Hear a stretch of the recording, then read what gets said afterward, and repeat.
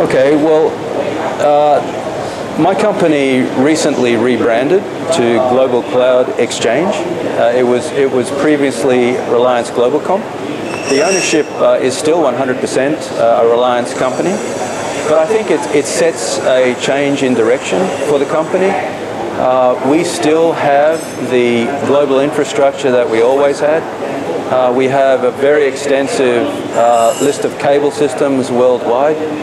We have extensive layer 1 type services. We also have layer 2 and layer 3. And I think it's in layer 2 and layer 3 where we will expand and enlarge our product portfolio.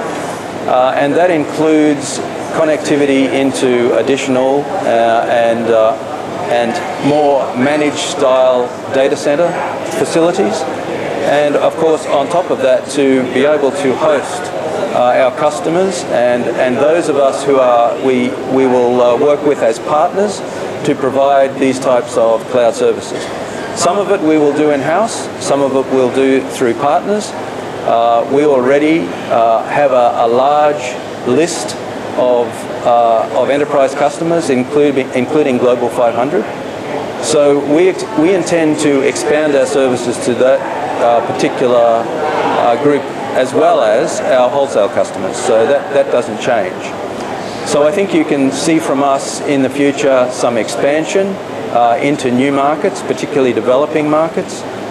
You can see expansion of our products. You can see addition of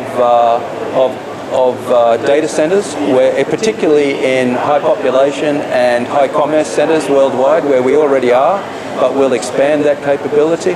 And of course, we're extremely strong in terms of delivering service into India through our parent Arcom.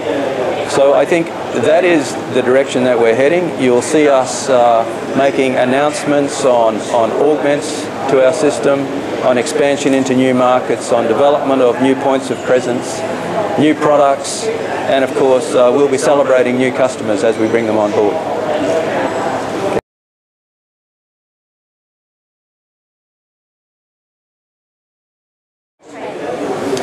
Well, I think the first thing to do is to look at the context of the industry right now.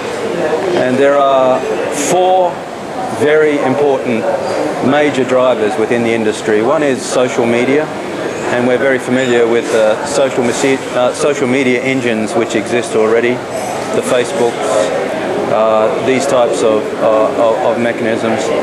On top of that, there's mobility. So we're all very familiar with smartphones, with tablets, and so on. That's a huge moving force within the industry right now. Thirdly, big data.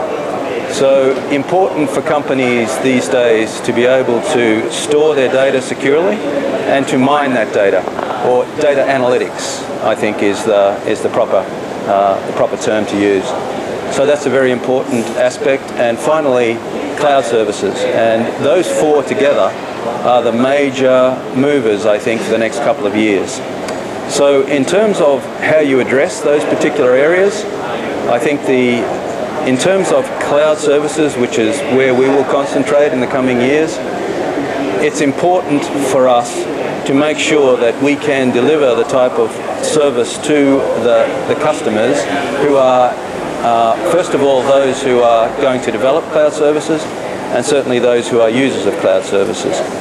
So if you divide down the cloud service platform into 3 layers, there's infrastructure as a service, which is very much where we're concentrating.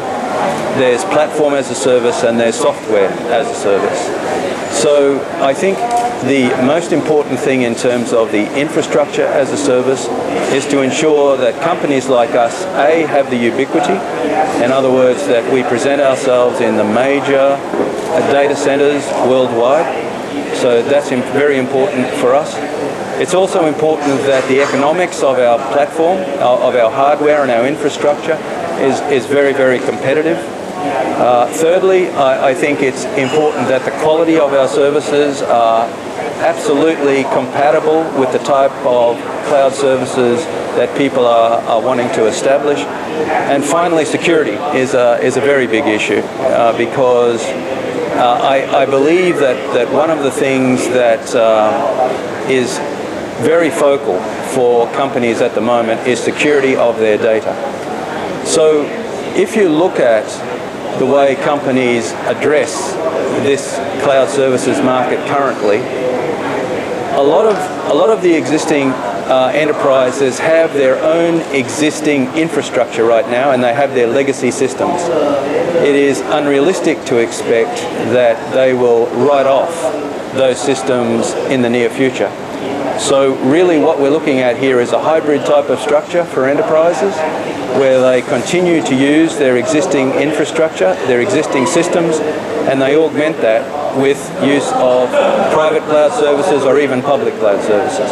So I think that's sort of a summary of where the industry sits right now.